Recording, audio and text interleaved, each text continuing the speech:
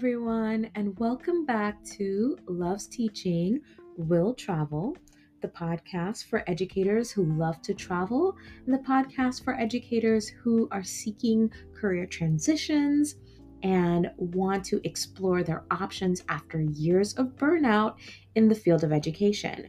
Now, last week, I know we missed an episode. Unfortunately, I was battling with an illness, and now I am better and back better than before. So I wanted to just jump right in and just get back to some topics that we talked about before my brief absence, which was having Melissa from Millennial in Debt on the podcast. Now, thinking about where Melissa has come from, transitioning out of the field of education into corporate and then now into entrepreneurship, a topic I really wanted to bring to you this week was having work-life balance, right? It's something that many educators struggle with, and it's something that I really wanted to take a deep dive into in connection with wellness and well-being, and just knowing when to stop first and foremost, and knowing when your body is telling you to do something, you need to listen. So to jump right in, I really wanted to think about the concept of juggling the demands of work and family and, personal well-being, because in today's fast-paced society, I know many of us are doing side hustles. I mean, look at me. We're doing side hustles. We've got, family obligations. We've got work. Some of us have to juggle 2-3 jobs at the same time. So it's a lot for educators who are in the field who are already burnt out to be doing additional things on top of those layers of family obligations and everything else that they have to deal with. Like, there are so many teachers out there that I know of personally who have their day job, they're working in the classroom, but they're also tutoring in the afternoon, or they're working at night, or they're bartending, which, when you really think about it, that sounds like a really hectic existence. So something I really wanted to cover was, how do we achieve the things that we're looking for? How do we achieve the things that we want in this life without experiencing that overwhelming feeling of not only burnout, but just feeling defeated, right? How do we get past that with all the things that we're juggling? Like, sometimes I feel like I'm in a circus, and I've got like balls juggling all at once, and it's a lot. So if I know it's a lot for me, I can imagine for other educators out there how stressful this can really be. So taking a little bit of a deep dive here, I wanted to look at some strategies for maintaining that work-life balance and how we can work on this even during a career transition, right? Because again, over the past 2 seasons, I've talked about, embracing teaching and teaching abroad, teaching online, finding different options to just stay in education. This season, I really wanted to look at not only teachers who have transitioned out, right, or who have transitioned to teaching abroad or teaching online. I wanted to really look at those who have left the field or are trying to transition out of the field and what that feels like, right? Like, what's going on? Because unfortunately, let's address the elephant in the room here. We can't all have it all, right? And as much as we try, right, there's so much that goes into having to maintain your career and, having to deal with family and just even the struggles of dealing with your own professional development, the things that you want for yourself. There's a lot that comes with that, and it can be overwhelming, and it can affect you as an individual, but it can also affect your family and, other people by extension. So thinking about managing your career, your social life, and a family, it might all look glamorous, right? Like, social media makes it look so glamorous and amazing, but it comes at a cost, right? And it's something that it's important to find that balance, right? By prioritizing yourself first and foremost, right?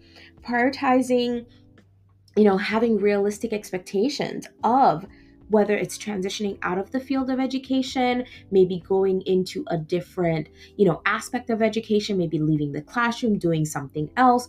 You have to have realistic expectations, not only of yourself, but of the entire situation, right? Sometimes it's okay to say no. It can be a lot more empowering to say no than it is to say yes. So let's look at finding balance, right? One strategy is setting boundaries. You want to make sure that you're setting boundaries not only for yourself, but for other people, right? Designate, specific work hours that you can work. Let's say you have a side hustle that you do after, work. Let's say you work in a school district, you get home at like 3:30, 4 o'clock. It's a pipe dream. Let's say you get home at 3:30, 4 o'clock, right? You want to make sure that you're setting boundaries where you have time for yourself, you have time for family. And if you do have to jump into that side hustle, just make sure that you're being realistic of the timelines, right? So that you're taking care of yourself. You're maintaining your own health. I know sometimes, like I've gotten to a point in my life where I'm really trying to reclaim my health, right? Like considering the myriad of health issues that I have and family history of this, I really try to take control of my health nowadays because I know what it can do when you don't take control of it. When you don't put yourself first and put your health first, you can end up in the hospital. You can end up, unfortunately 6 feet under. So be mindful of how you're taking care of yourself while you're juggling all these balls in the air, so to speak, because unfortunately, it's better. Well, not unfortunately, but fortunately, it's better for the balls to drop than for you to drop. And it's something that I really want you to take seriously and consider, right? It is better for the balls to drop than for you to drop. Like, just really think about that, right? So, moving on, a little bit deeper into self-care, right? With all the hectic things that we have to deal with, we have to not only put our physical health first, we have to also put our emotional and mental well-being as well at the forefront. This is something I've been really again, taking control of with meditation, with yoga, and finding ways to kind of weave that into my life, right? In a way that's sustainable, because I know it can be difficult when those days get rough. It can be difficult when you're having to deal with so many things going on in your sphere, right? And sometimes practicing mindfulness, engaging in regular exercise, yoga, hobbies, things that bring you joy kind of really help to bring you into a forefront of happiness that kind of takes a bit of the weight off of all the stress of everything else that you're dealing with, right? So again, let's go back to balancing time management, your own time management, right? Is about managing mindset. I know many of us, especially those of us who maybe come from immigrant families, first, second generation, what have you, a lot of us have this mindset of go, go, go. We have to do our best and be successful, but we have to change our mindset in order to change our situation, right?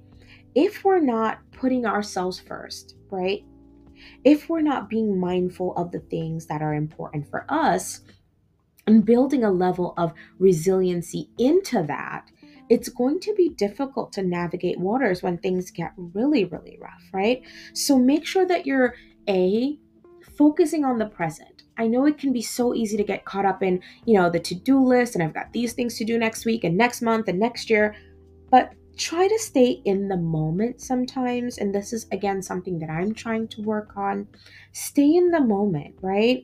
Look at all the things that you do have rather than the things that you don't, right? Think about ways that you can look at the bigger picture rather than thinking about all the negatives that are happening. Rather than thinking about the to-do list, the extensive to-do list that you have, think about all the things that you have in the moment, right? Because in my mind, and something that I've learned and grow, I've been able to grow with, is that I can only control what I can control. I can't control other people. I can only control my decisions, my feelings, my words, right? I can't control that of other people. And this has kind of helped me to stay grounded in A, taking care of myself, and B, helping to take care of my family in a better way because I am A, setting boundaries, B, controlling myself, right, and my situations, and not really relying on external factors to kind of make me happy or make things work for me. The only thing you can do is control yourself, your words, your feelings, right? And this can not only help you to set healthier boundaries for yourself and for others, but it can help you be even more successful in that transition, whatever it may be, right? If you're transitioning into a new career, setting those boundaries early can help you to find a better situation, knowing who you are, knowing what you want, and not jumping from, a toxic environment into something even more toxic, right? So that's one thing. The second thing is just really thinking about the things that you love to do and the things that make you feel good. And if transitioning out of teaching is going to make you feel good, then jump away, right? Sometimes we're afraid to take risks. And if taking that risk is going to make you happier, make you more fulfilled, I say jump away, right? Move into that new space, move into that new sphere with those people who can help you move into the spaces that work best for you. Now, thinking about the long term of transitioning your career, I have a couple more episodes coming this season to just support those of you who are like, you know what? I love education, I love teaching, but I've had enough, right? I've been able to connect with teachers again who are abroad, who are teaching online, and they love it and it's amazing, but not everyone's in that space. And I just want to be able to support those who are still on the fence, right? Those who are like, I'm tired, I love this career, but this is it for me. I want to be able to help those people right now, right? Because I know it can be really difficult, whether it's the financial side of it, the toxicity side of it, what it may be, right? I just want to be able to provide that support, provide those resources to help you transition in a more, sustainable way for you without being so stressed out, without, feeling so burnt out. I mean, you're leaving the job or you're trying to leave the job because you're burnt out. You don't want the transition to burn you out as well. So this is where, I wanted to take today's episode because, again, it's important for us to find balance. It is an ongoing journey. Work-life balance is something that many times I think of as a myth because there's so much that goes into creating that balance, right? Starting with shifting your mindset. But it's really important that we do realize it's a journey and not a destination. And it's going to take time to get there. And it's going to take time for us to really find the space, right? That requires us to have self-understanding, self-awareness, patience, right? And the ability to set boundaries and practicing those boundaries, because these things don't happen overnight. And it's okay. I want you to know that it's okay, right? They don't happen overnight. And so don't put so much pressure on yourself to, have it all figured out. I don't have it all figured out. And I don't expect anyone else to have it all figured out, right?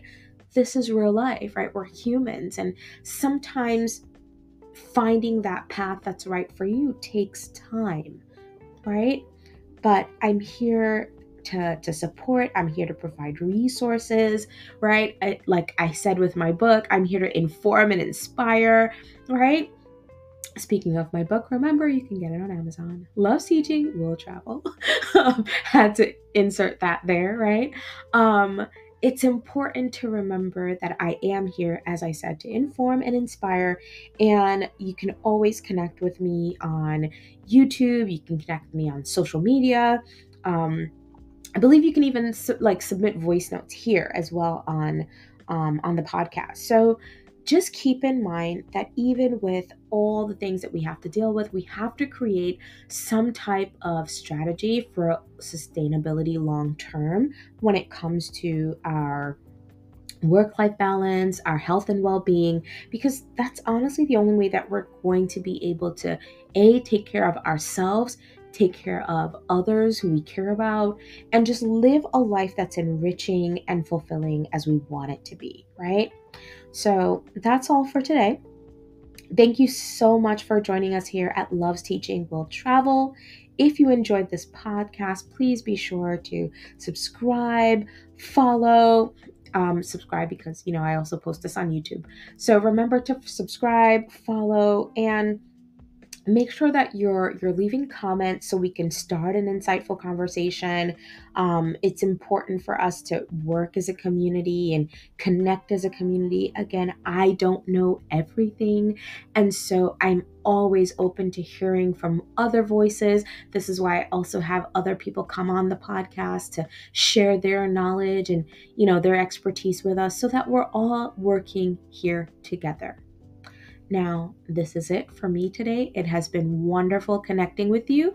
I look forward to connecting on the next episode. That's it. Bye.